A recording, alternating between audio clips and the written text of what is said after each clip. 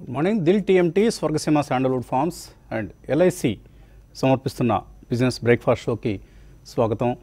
Gift Nifty సూచిస్తోంది Friday morning weekend చాలా important trading day. Gift Nifty అయితే స్వల్పంగా లాభాలతో కూడిన ఓపెనింగ్ను సూచిస్తోంది నిన్నటి రిలీఫ్ ర్యాలీ తర్వాత. లాస్ట్ నైట్ యూఎస్ మార్కెట్స్ అయోమయంగానే ముగించాయి, ఎందుకంటే ఇవాళ రాబోతున్న జాబ్స్ డేటా.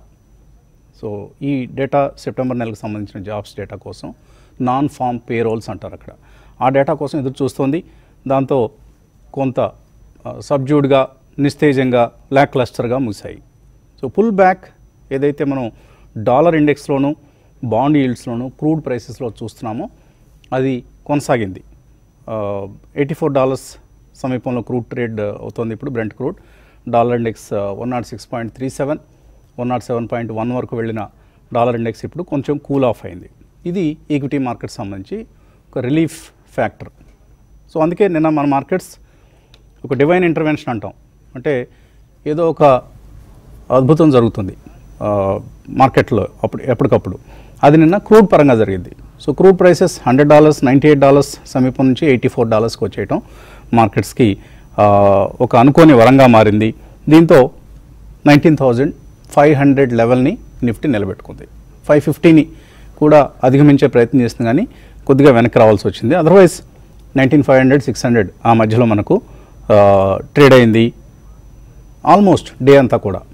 సో ఇది మనం నిన్న చెప్పుకోదగిన అంశం. మిడ్ క్యాప్స్ కొంత అండర్ పెర్ఫామ్ చేశాయి, మిడ్ క్యాప్ ఇండెక్స్ ముఖ్యంగా, if not all the mid caps, but mid cap index మాత్రం మనకు నిన్న అండర్ పెర్ఫామ్ చేసింది. ఎఫ్ఐ సెల్లింగ్ కొనసాగింది వరుసగా 12వ సెషన్. డిఐఐస్ వరుసగా 10వ సెషన్ కొన్నారు. సో ఎఫ్ఐ సెల్లింగ్ నిన్న కాకపోతే కొంత వాల్యూమ్ తగ్గింది. 1,864 crores క్యాష్ మార్కెట్ సెల్లింగ్ ఇది. అంతకుముందు మనం సెప్టెంబర్ 28న 3,364 crores, తర్వాత 2,000 crores, తర్వాత 4,424 crores నిన్న మాత్రం 1,864 crores. డిఐఐస్ 520 crores వర్త్ స్టాక్స్ని వాళ్ళు కొనడం కూడా చూసాం. సో ఇది institutional behaviour. Year to date FIs are now sellers, net sellers 29,000 crores worth స్టాక్స్ని వాళ్ళు అమ్మారు, and they are compulsive sellers now. ఏవైతే ఎఫ్ఐఐ డామినేటెడ్ స్టాక్స్ ఉంటాయో, మన HDFC banks are ICICI bank, లేదు ఎల్ఎన్టీ, హెచ్యుఎల్, ఇటువంటి కౌంటర్స్లో వాళ్ళ సెల్లింగ్ అనేది కొనసాగుతుంది లార్జ్ క్యాప్స్లో. సో నార్మల్గా ఎఫ్ఐఐస్ ఇలాగా కంపల్సివ్ సెల్లర్స్గా మారిన సందర్భాల్లో ఆ తర్వాతి కాలంలో ఆ స్టాక్స్ చాలా చక్కగా పెర్ఫామ్ చేస్తాయి. మేబీ ఇది నెక్స్ట్ కపుల్ ఆఫ్ వీక్స్లో జరగచ్చు, నెక్స్ట్ కపుల్ ఆఫ్ మంత్స్లో కూడా జరిగే అవకాశం ఉంది, కానీ జరగడం ఖాయం. ఆ స్టాక్స్ ఎవరైతే కొంటారో, ఇప్పుడు మనం మెన్షన్ చేసినటువంటి స్టాక్స్ అన్నీ కూడా ఎవరైతే ఈ సమయంలో కొంటారో వాళ్ళకి తప్పకుండా రివార్డ్ లభిస్తుంది. అదర్వైజ్ ఎందుకు ఎఫ్ఐఎస్ అమ్ముతున్నారు? ప్రతిరోజు అనుకునేది వాళ్ళకి అక్కడ 5% ఎష్యూర్డ్ రిటర్న్ దొరుకుతుంది. Bond yields 4.7% 10-year bond yield. So ఒక 5% ఎష్యూర్డ్ రిటర్న్ దొరుకుతున్నప్పుడు ఎందుకు రిస్క్ తీసుకోవాలి? ఎమర్జింగ్ మార్కెట్స్లోనో మరొక మార్కెట్లోనో కరెన్సీ రిస్క్, పొలిటికల్ రిస్క్ అన్నీ తీసుకుంటూ ఎందుకు ఇన్వెస్ట్మెంట్స్ కొనసాగించాలి? సరే, అక్కడ 0% ఇంట్రెస్ట్ రేట్స్ ఉన్నప్పుడు రిస్క్ తీసుకున్నారు, ఇక్కడికి వచ్చారు, చక్కగా లాభాలు తీసుకున్నారు. ఇప్పుడు ఏం చేస్తున్నారు? ఇక్కడ లాభాలు తీసుకువెళ్ళి అక్కడ మళ్ళీ వాళ్ళకి 5% అంటే చాలా ఎక్కువ. అది మనం ప్రతిసారి అనుకుంటున్నాం కూడా. సో హిస్టారికల్గా బాండ్ మార్కెట్స్లో 5% రిటర్న్స్ అనేవి చాలా తక్కువ సందర్భాల్లో వస్తాయి. ఇప్పుడు వస్తున్నాయి అవి. కాబట్టి they are going there with Indian or emerging market money. ఇవాళ మనకు ఆర్బీఐ పాలసీ ఉంది. ఆర్బీఐ పాలసీ నిన్న మనం చూసాం, పిఎస్యూ బ్యాంక్ స్టాక్స్లో సెల్లింగ్ వచ్చింది. ఏమిటి కారణం అంటే ఇవాళ ఆర్బీఐ పాలసీ ఉంది. పాలసీలో ఎవరికి ఎటువంటి అంచనాలు కూడా లేవు. ఏంటి, స్టేటస్కో పాలసీనే ఉంటుంది. ఒక హాకిష్ పాజ్ అంటాం కదా, అది వాళ్ళు తీసుకుంటారు రెపో రేట్ పరంగా, పాలసీ రేట్ పరంగా. బట్ అందుకనే ఇది మార్కెట్స్ మీద అంతగా ప్రభావం చూపించదు. కానీ ఏదైనా లిక్విడిటీకి సంబంధించిన చర్యలు ఏమైనా తీసుకుంటే అది బ్యాంక్ స్టాక్స్ మీద, ముఖ్యంగా పిఎస్యూ బ్యాంక్ స్టాక్స్ మీద ఉంటుంది. అందుకని నిన్న పిఎస్యూ బ్యాంక్ స్టాక్స్లో ఈ మధ్య వరుసగా పెరిగాయి, సెల్లింగ్ వచ్చింది. సో ఇవాళ మనకు ట్రేడింగ్లో 3 భాగాలు అనుకోవచ్చు. ఒకటి, పాలసీ ముందు 10 గంటలకు ముందు 10 గంటలకు ఆర్బీఐ పాలసీ వస్తుంది. సో 9:15 to 10 o'clock ఈ సమయంలో నిన్నటి పొజిషన్స్ అన్నీ అటు ఇటు చేతులు మారుతాయి. లాంగ్ పొజిషన్స్ కావచ్చు, షార్ట్ పొజిషన్స్ కావచ్చు. నిన్న కొంత షార్ట్స్ కవర్ చేసుకున్నారు ట్రేడర్స్, బట్ ఎక్కువగా జరగలేదు, కొంతమేరకే జరిగింది. ఈరోజు దానికి సంబంధించిన సర్దుబాటు మొదటి 45 నిమిషాల్లో జరుగుతుంది. ఆ తర్వాత 10 to సే 2 o'clock వరకు కూడా పాలసీ డెసిషన్ ఏ విధంగా వచ్చాయి, కామెంటరీ ఏ విధంగా వచ్చిందనే అంశం ఆధారంగా, ముఖ్యంగా రేట్ సెన్సిటివ్స్, మిగతా వాటికి అంతగా దీని పట్ల పట్టింపు ఉండదు. కానీ banks, NBFCs, auto stocks, real estate stocks, ఇటువంటి వాళ్ళు పాలసీలో వచ్చిన మార్పులకి, పాలసీలో వచ్చిన ప్రకటనలకు అనుగుణంగా కదలాడతాయి.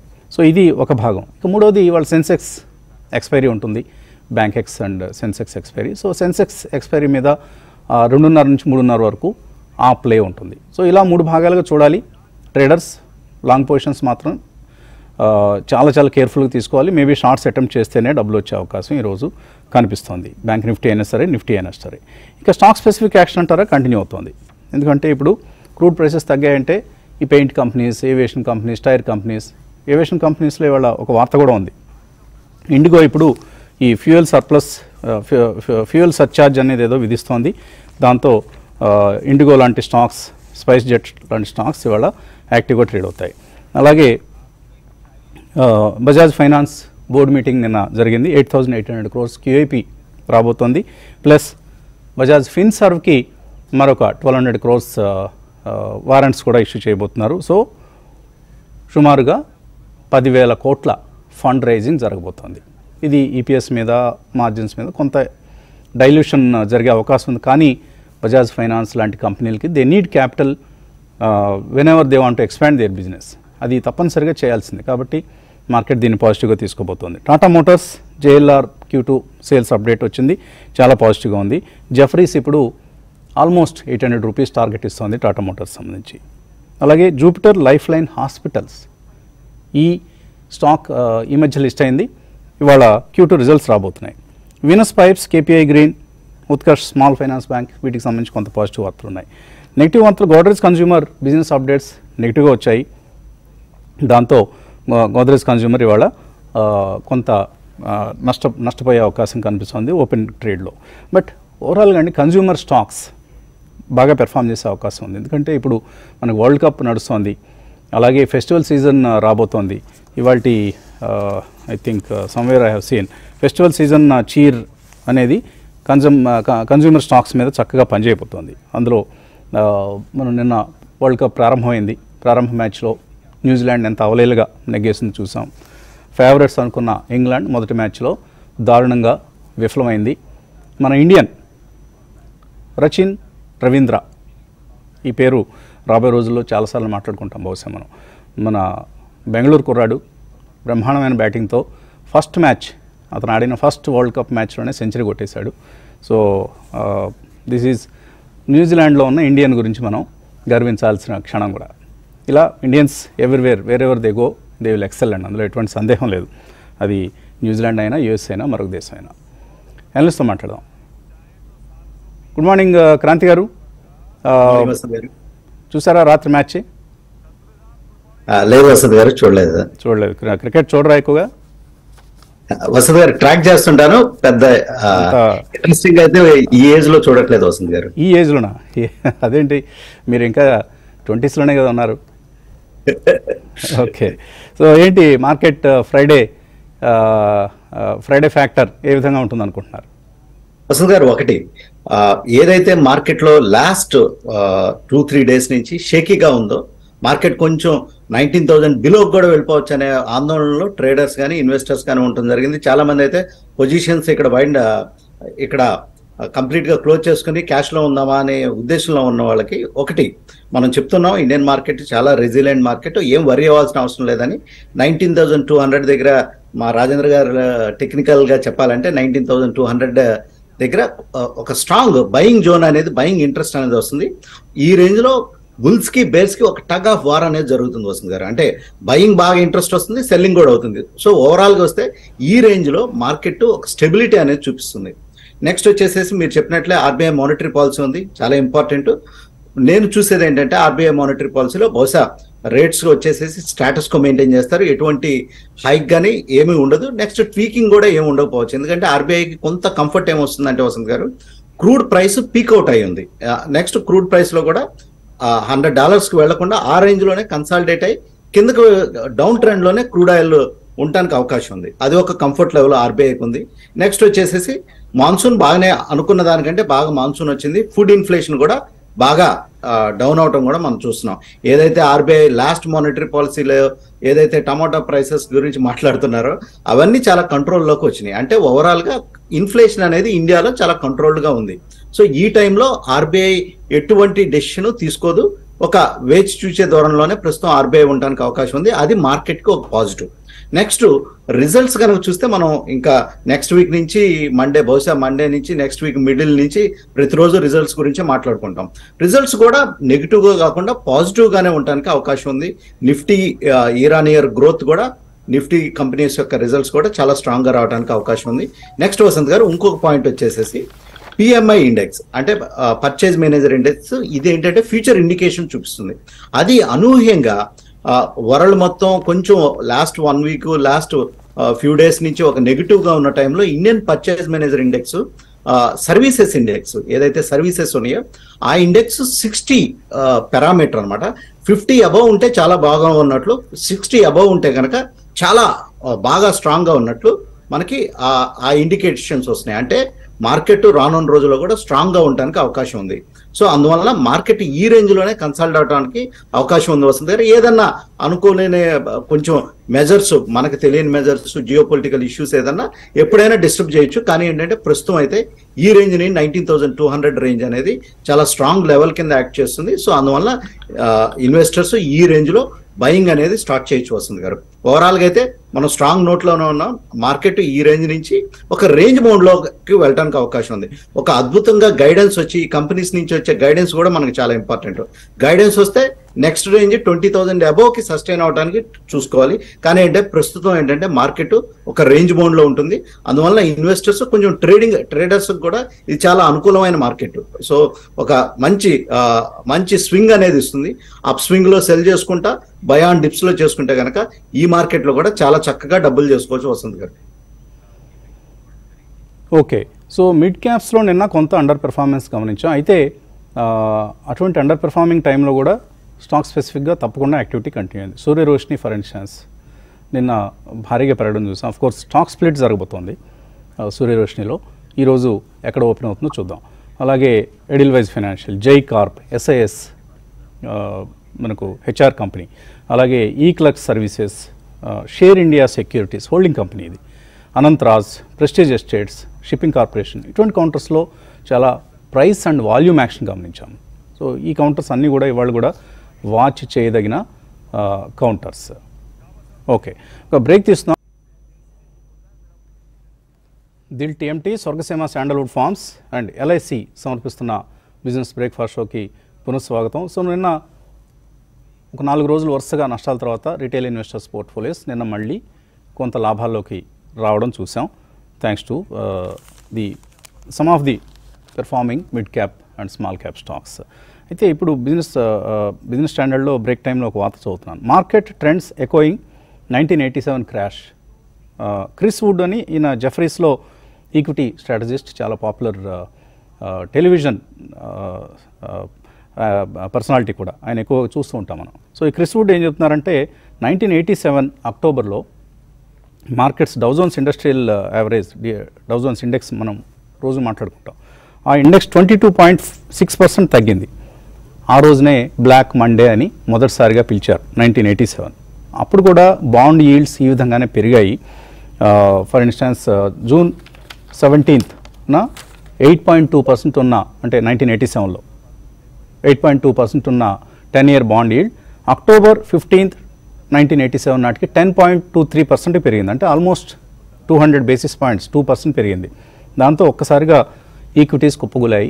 ఈసారి కూడా అలా జరిగే ప్రమాదం ఉంది, అవకాశం లేకపోలేదు అని చెప్తున్నారు. అది జరిగితే అక్కడ జరిగితే ఇక్కడ జరుగుతుంది.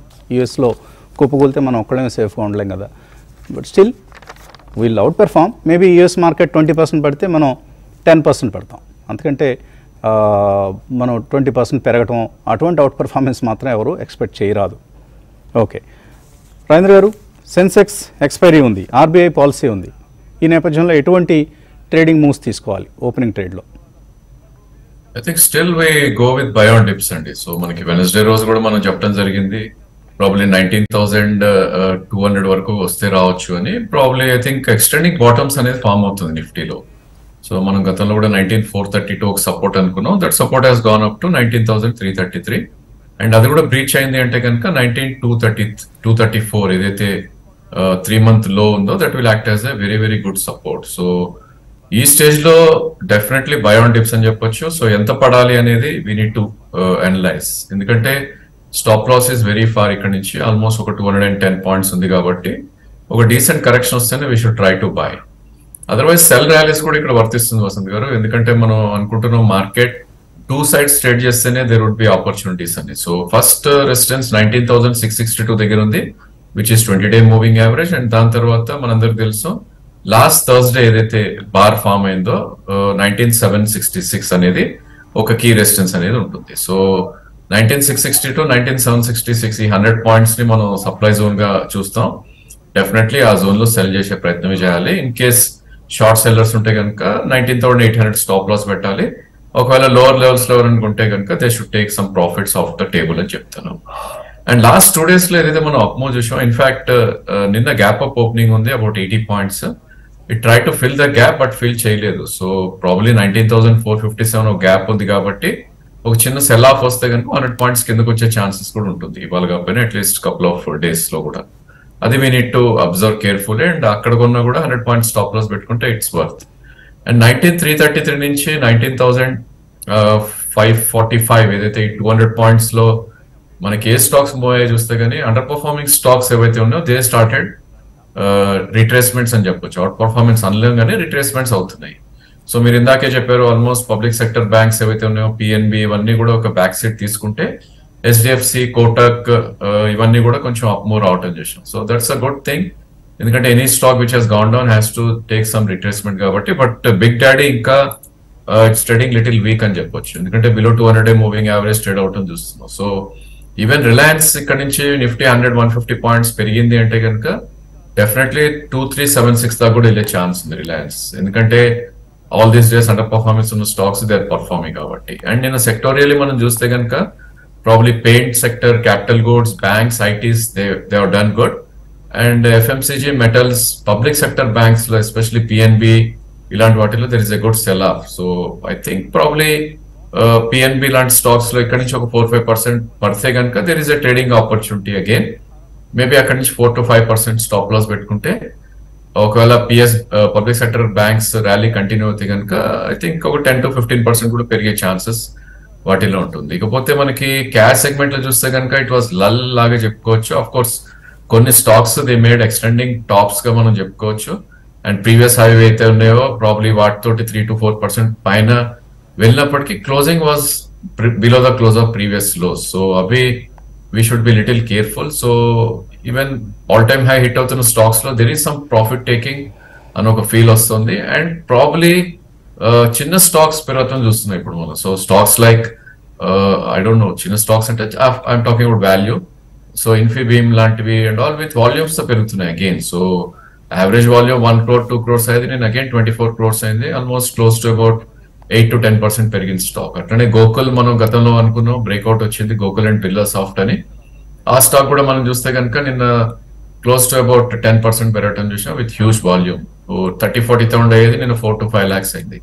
సో ఎప్పుడైతే ఇలాంటి స్టాక్స్ లో ఈ బయింగ్ వస్తుంది, ఇట్లా బ్రేక్అవుట్స్ వస్తున్నాయి ఆర్ హ్యూజ్ వాల్యూమ్స్ తోటి ప్రైజెస్ పెరుగుతున్నాయంటే కనుక this a time to be little careful, ఎందుకంటే లాట్ ఆఫ్ ఇన్వెస్టర్స్ ఎవరైతే ఉంటారో they would try to enter those stocks, momentum players especially.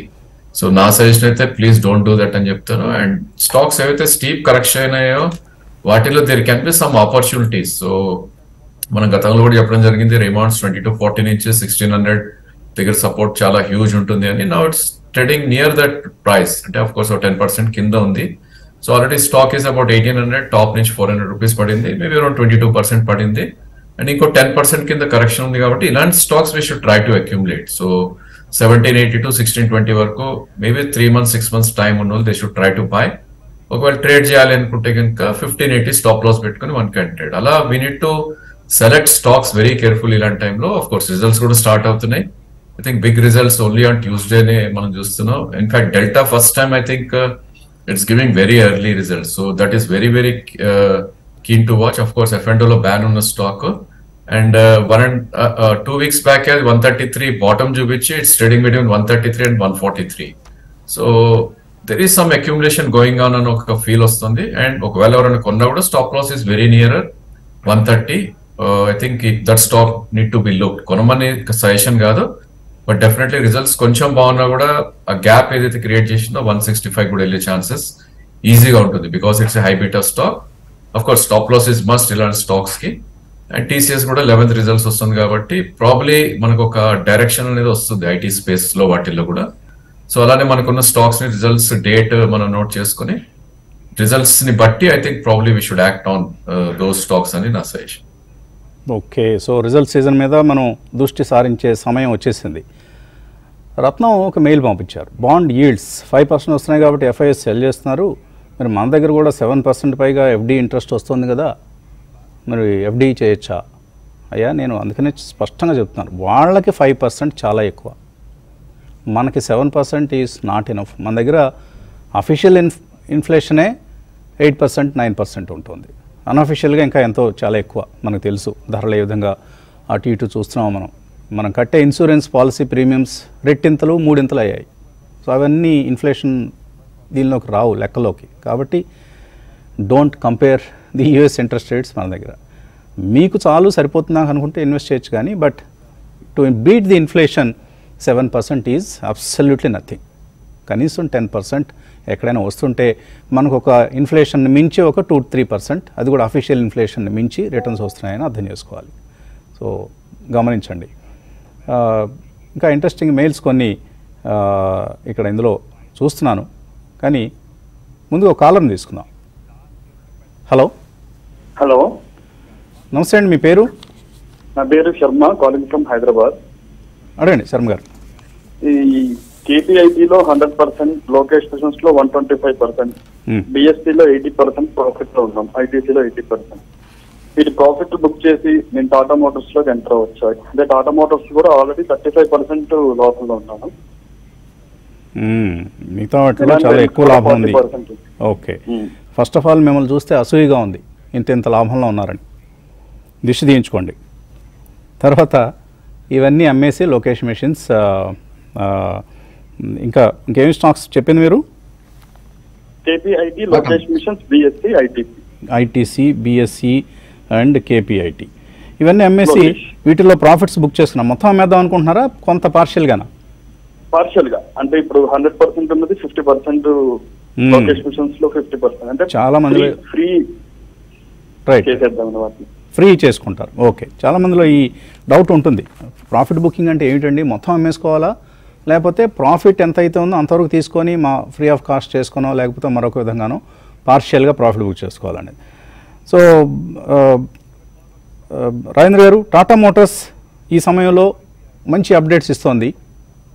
టెక్నికల్గా ఏ విధంగా ఉంది? 800 రూపీస్ టార్గెట్ ప్రైస్ ఇస్తున్నాయి broking companies.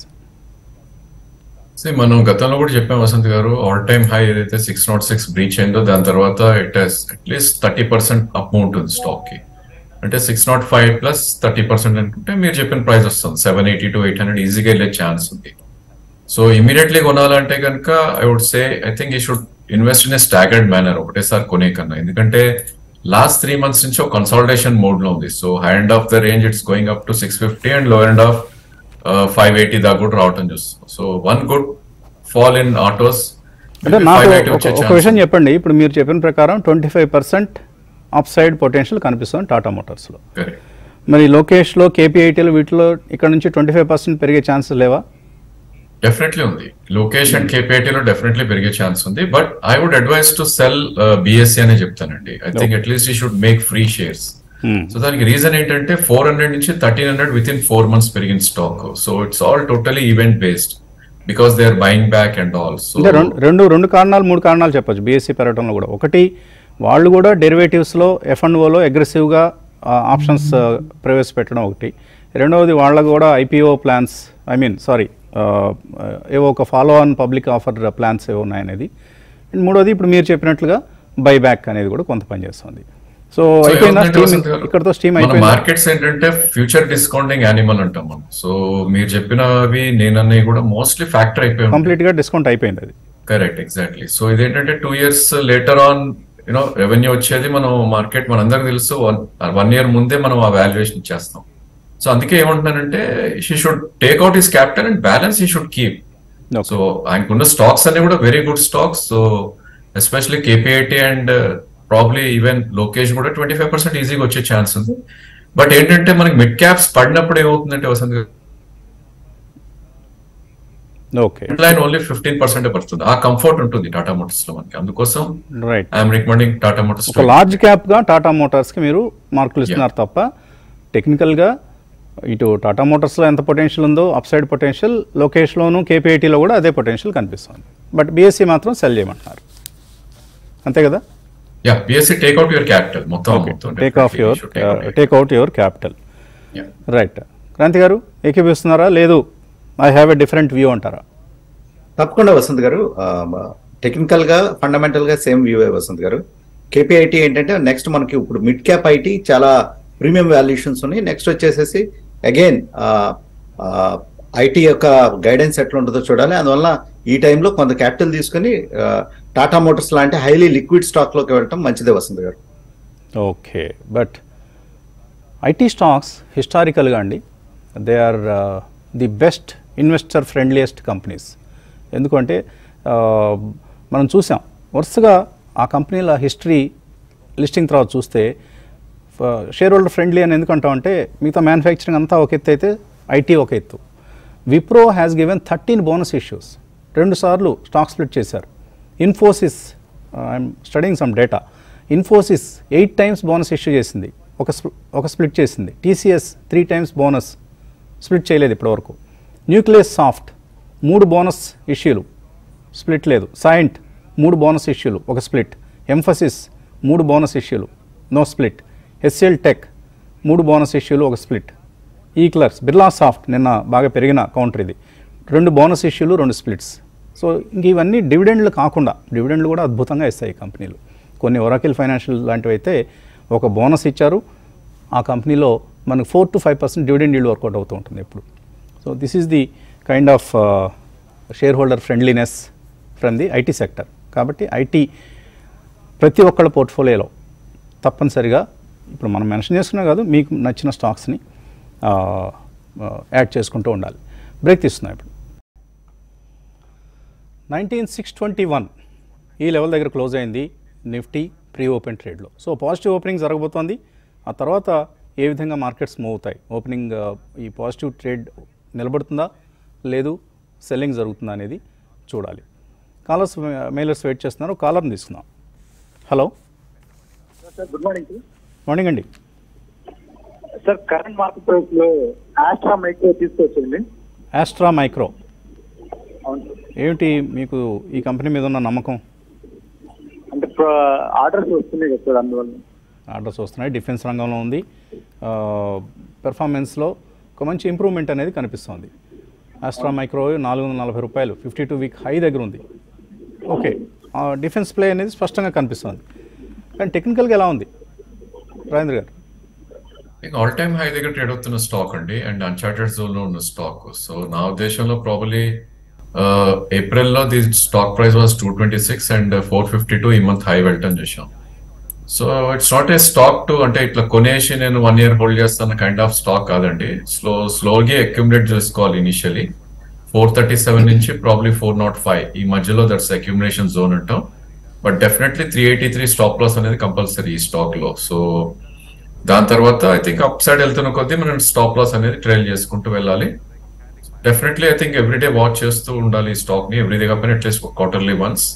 And 370 stop loss పెట్టుకుని షుడ్ అక్యూములేట్ టిల్ 405 నా suggestion. ఈ కంపెనీలో ఉన్న ఒక గమ్మత్ ఏంటంటే చిన్న ఈక్విటీ 17 కోట్లు ఆస్ట్రా మైక్రోవేవ్ ఈక్విటీ. ఇందులో ప్రమోటర్ స్టేక్ ఓన్లీ 6.5%. మిగతాదంతా కూడా పబ్లిక్ దగ్గర లేదా ఇన్స్టిట్యూషన్స్ దగ్గర ఉంది. సో ఇంత థిన్ ప్రమోటర్ హోల్డింగ్ ఉన్న స్టాక్ మనకు చాలా తక్కువ కనిపిస్తూ ఉంటాయి. అండ్ బాగా పెర్ఫామ్ చేస్తున్న కంపెనీ ఎందుకంటే thanks to the sectoral tile winds. కానీ ఇది కొద్దిగా మనకు నమ్మకాన్ని తగ్గించే అంశం, ధైర్యం కల్పించని అంశం. కాబట్టి జాగ్రత్తగా ఉండాలి. ఆస్ట్రా మైక్రోవేవ్ బుల్ మార్కెట్స్లో బాగా పెర్ఫామ్ చేస్తుంది. Irrespective of sectoral performance, and bear మార్కెట్లో బాగా అండర్ పెర్ఫార్మ్ చేస్తూ ఉంటుంది. ఇవన్నీ గమనించాల్సిన అంశాలు. మరో కాలర్ లైన్లో ఉన్నారు. Hello hello sir, good morning. Morning అండి. సార్, ఒక 3 స్టాక్స్ ఈ టైంలో ఎంటర్ అవ్వచ్చా లేదా అని కనుక్కుందాం. ఏమిటవి? Vascon engineering, Vascon, XL industries. ఏమండి? XL industries, XL industries, Adani total gas. ఈ ప్రైస్ ఎంటర్ అవ్వచ్చా లేదా? ఓకే, క్రాంతి గారు స్టడీ చేస్తున్నారు. Vascon engineers, XL industries. Stock అయితే చాలా షార్ప్ గా మూవ్ అయింది వసంత్ గారు. 35 నుంచి ప్రస్తుతం 70 లెవెల్స్ కి వచ్చేసింది వసంత్ గారు. వాస్కాన్ ఇంజనీరింగ్ వీళ్ళు ఏంటంటే మెయిన్ బేసిక్ బిజినెస్ వచ్చి వసంత్ గారు, ఈ బిల్డర్స్ ఎవరైతే ఉన్నారో అంటే లిస్టెడ్ స్పేస్ లో రియల్ ఎస్టేట్ కంపెనీస్ ఎవరైతే ఉన్నారో వాళ్ళకి సబ్ కాంట్రాక్ట్ కింద కన్స్ట్రక్షన్ చేసే కంపెనీ అనమాట వాస్కాన్ ఇంజనీరింగ్. ఆర్డర్ బుక్ చాలా హెల్దీగా ఉంది వసంత్ గారు. కానీ ఏంటంటే ఈ రేంజ్ లో ఆయన ట్రేడింగ్ బెట్ కిందే దీన్ని చూడాలి. ఎందుకంటే వాల్యుయేషన్స్ కూడా కొంచెం ఈ సెగ్మెంట్ రంగంలో కొంచెం పీక్ అవుట్ అవుతున్నాయి. అందువల్ల ఆయన డిప్స్ లోనే బై చేయాలి, పెద్ద అగ్రెసివ్ కాకుండా ఒక స్ట్రిక్ట్ స్టాప్ లాస్ పెట్టుకుని ఈ స్టాక్ లో ఉండటం మంచిది వసంత్ గారు. అండ్ మరొక కంపెనీ మీరు అడిగింది XL industries. So XL industries కూడా 883 ఈ లెవెల్ దగ్గర ఉంది. కెమికల్స్ రంగానికి చెందిన కంపెనీ. సో మనందరికీ తెలిసిందే ఈ కెమికల్స్ స్టాక్స్ అన్నీ కూడా బాగా అండర్ పెర్ఫామ్ చేస్తున్న టైం ఇది. పేషెన్స్ టెస్ట్ చేస్తుంది, టెక్నికల్గా కూడా చాలా వీక్గా కనిపిస్తుంది. అవాయిడబుల్ కంపెనీ అండి యాజ్ ఆఫ్ నౌ. మేబీ రిజల్ట్స్లో ఏదైనా ఒక గొప్ప విషయం ఏదైనా జరిగితే మాత్రం తీసుకోవచ్చు. Otherwise wait for the result XL industries. Okay, markets open అయ్యాట. ఎలా ఓపెన్ అయ్యాయి? 60 పాయింట్ల లాభంతో మనకు నిఫ్టీ ఓపెన్ కావడం చూస్తున్నాం. అలాగే బ్యాంక్ నిఫ్టీ 85 పాయింట్లు లాభపడింది. సెన్సెక్స్ 200 పాయింట్లు. Mid cap index is better performer this morning, 0.4%. 1863 stocks లాభాలతో ప్రారంభమైతే 255 స్టాక్స్ నష్టాలతో ప్రారంభమయ్యాయి. Q2 update impact is positive on Nykaa. Bharati Airtel నెగిటివ్గా ఓపెన్ అయింది. హెచ్డిఎఫ్సి బ్యాంక్ పాజిటివ్గా స్వల్ప లాభం, అంతే, ₹2 3 లాభం. జేఎస్డబ్ల్యూ స్టీల్ 8 రూపీస్ లాభంతో ఓపెన్ అయింది. Asian paints is down 6 rupees in spite of crude down. అలాగే ఐసిఐసిఐ బ్యాంక్ పాజిటివ్గా ఓపెన్ అయింది. 65 పాయింట్ల లాభం ఈ సమయంలో మనకు నిఫ్టీలో కనిపిస్తుంది. Bank Nifty 44,321. But bank Nifty చాలా క్లియర్గా till the policy decision comes out avoidable అని అనిపిస్తుంది నాకైతే. రాజేంద్ర గారు ఏమంటారు? డెఫినెట్లీ అండి. ఈవెన్ నిఫ్టీ కూడా probably we're heading towards resistance level కాబట్టి రెండు కూడా అవైలబుల్. స్టీప్ కట్స్ వస్తేనే we should try to buy. So నిన్న మనకి వీక్ అయిన సెక్టర్ ఏదైతే ఉందో మెటల్స్, ఈ రోజు అన్ని కూడా గ్యాప్ అప్ ఉంది. I don't know if there is some news. So that space is looking okay. ఇక్కడ ఐ థింక్ ఆ స్పేస్ ని వాచ్ లిస్ట్ లో పెట్టుకోవాలి ఇప్పుడు, especially Jindal steel. Maybe potentially 705 దాకా వెళ్ళే ఛాన్స్ ఉంది. 690 కరెంట్ మార్కెట్ ప్రైస్ ఉంది. ఒక 5 రూపీస్ పడితే కనుక ఐ థింక్ 685, 686 మధ్యలో ట్రేడింగ్ బెట్ కింద one should try. About 678 is the stop loss for a target of 705. Sorry.